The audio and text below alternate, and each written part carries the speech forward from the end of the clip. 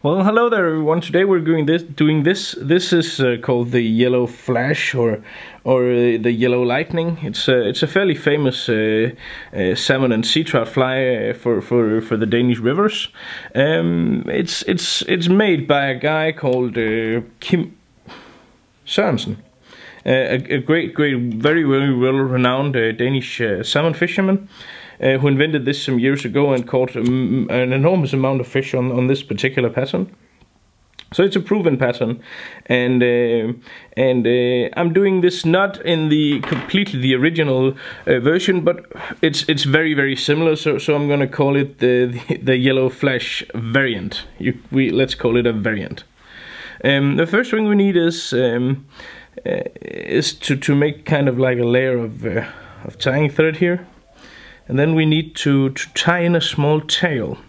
And for this pattern, the small tail is going to be comprised of fluorofiber. As always, if you haven't, if you want to see the full material list, then simply click in the corner here, and you'll see the full material list in the shop, and also you will see the full material kit for actually tying this entire fly. And you can simply just with a few clicks you can order the entire material kit, and you can correct if there is something that you have already, then or you don't want, or you want to substitute for something else. You can simply just unclick on the different materials. But well, the first thing, as I said, is going to be fluorofiber. I took a small bundle and then I doubled it. I'm gonna tie this here.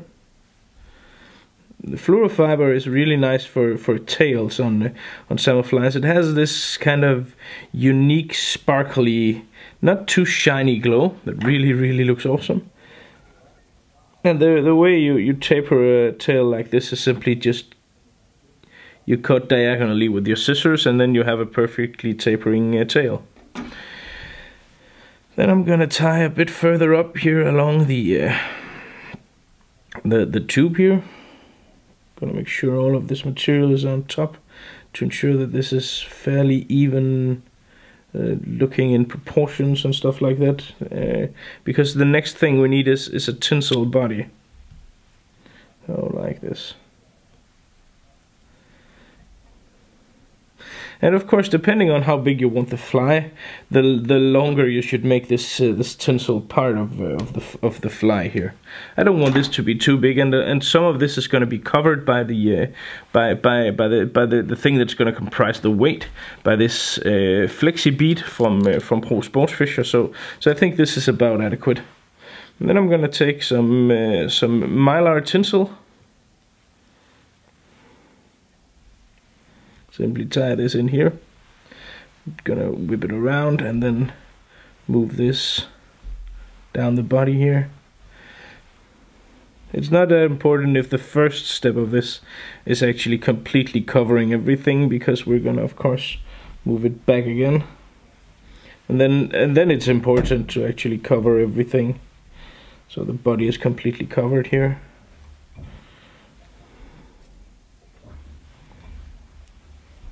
Like this. I'm gonna tie this down,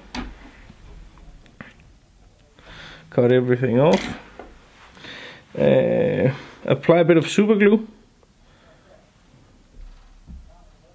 to make sure the body stays there, but also to make sure that the bead will stay there.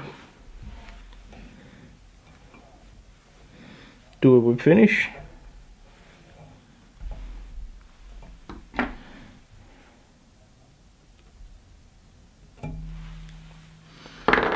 Cutting off the thread, taking my bead,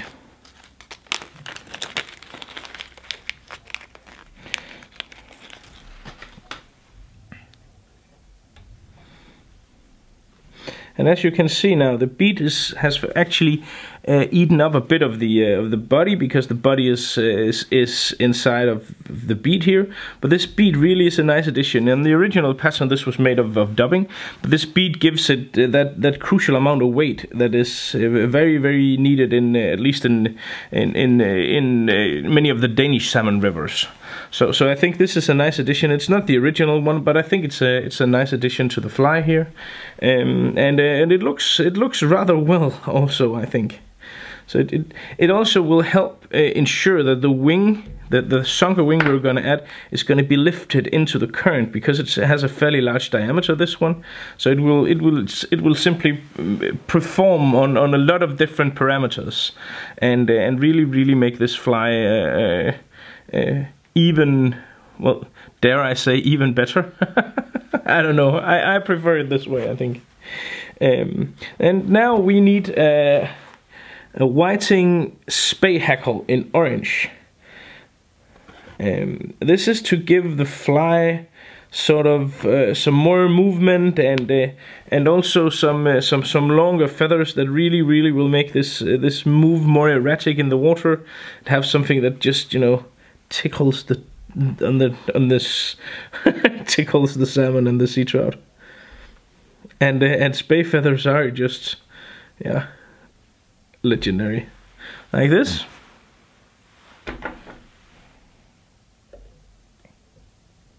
Remove the hackle stump. Take my hackle plier.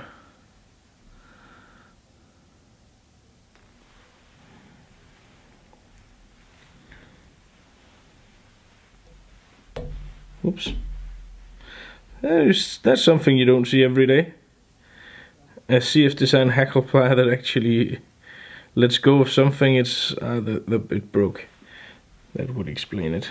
The feather broke, not the hackle plier, of course.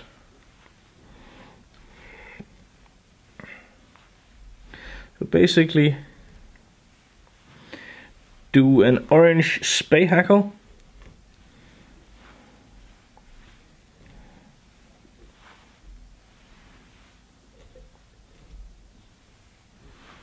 Like this.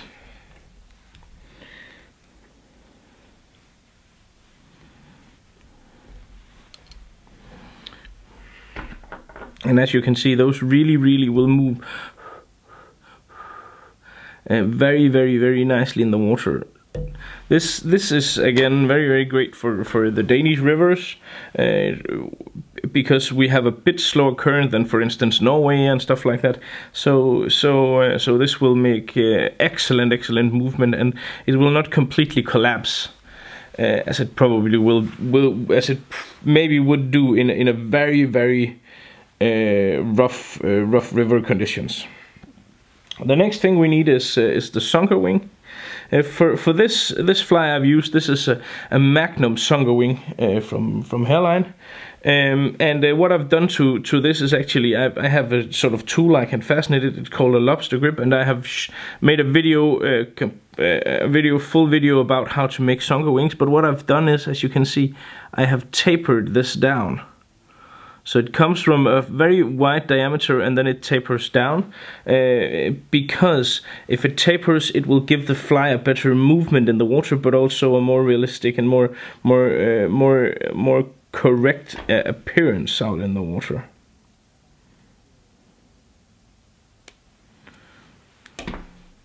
The only thing that is left is to simply just, you know, notice how long do you want this fly to be.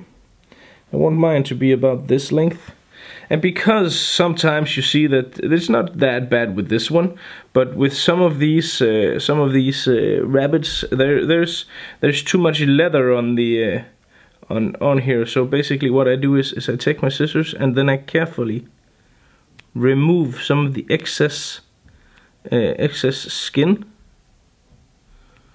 as you can see. I hope you can see that. I simply carefully, without cutting into the, without cutting all the way through, I simply remove some of the excess leather here to give my fly a smaller.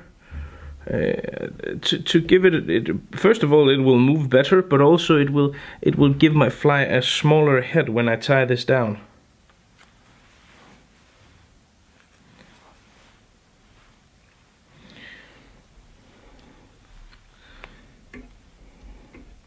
Using a bit of saliva to hold the hackle in check.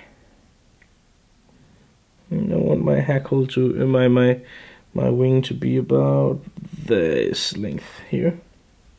And as you see, I don't cut off the hairs, because if I leave them there, it will give a better looking fly, because I will have the hairs tapering all the way to the front here, like this.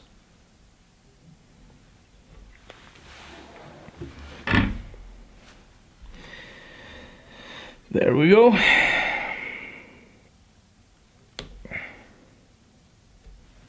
Now I'm careful to trim this as closely as I can, of course.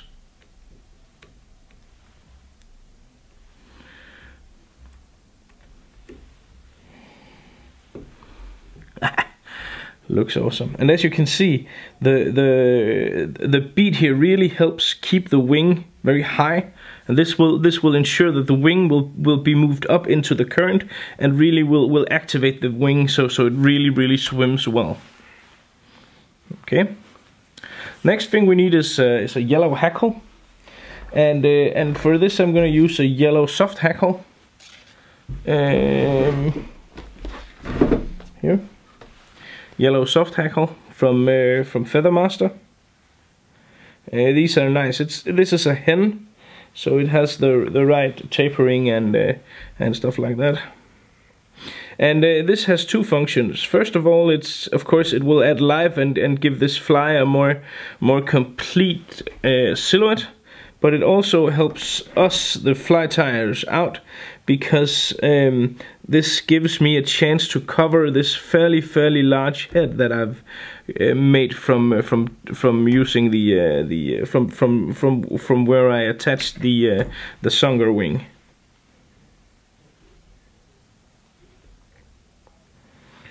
As you can see, what I do now is basically I take a couple of turns on top of the point where I tied down the wing, like so, and then I move just in front of it,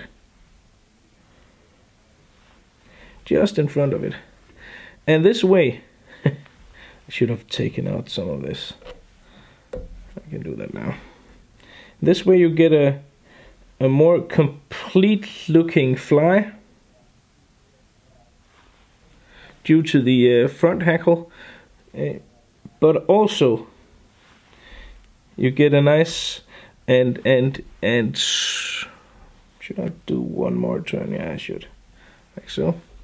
You get a nice and smaller base for making your head here, and that's a very nice thing with these front hackles.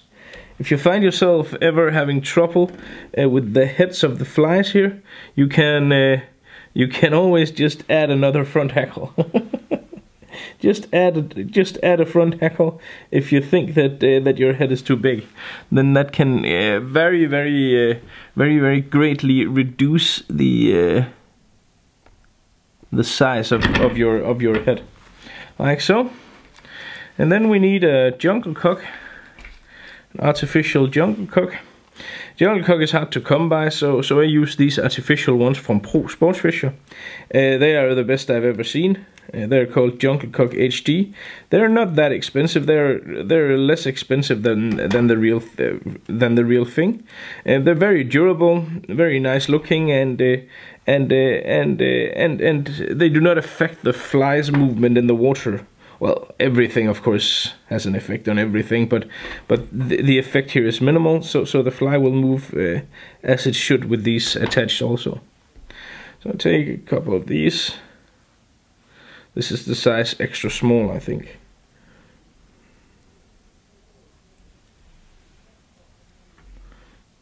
Attach one on this side and one on the other side.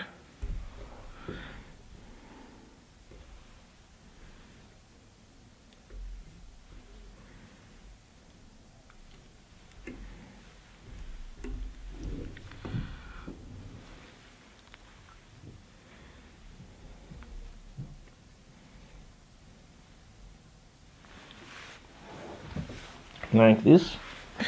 And then we need a few strands of flash. 2 or 3 will suffice of this crystal flash here.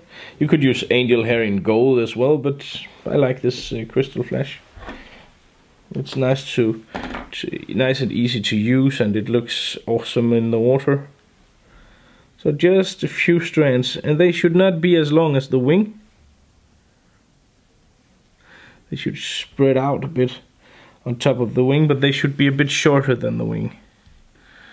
Like, just like that.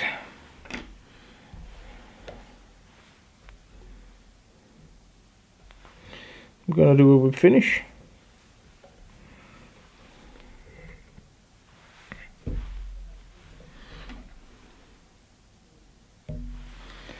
And then I'm gonna add, as the finishing touch, a fluorescent orange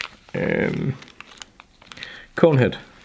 So you have here a fly that is meant for murky water, meant to get down and dirty deep, and a fly that fishes very efficiently. I'm fairly certain that this fly would be great for steelheads or for any type of other type of not Atlantic salmon, but really an awesome looking fly that fishes very well.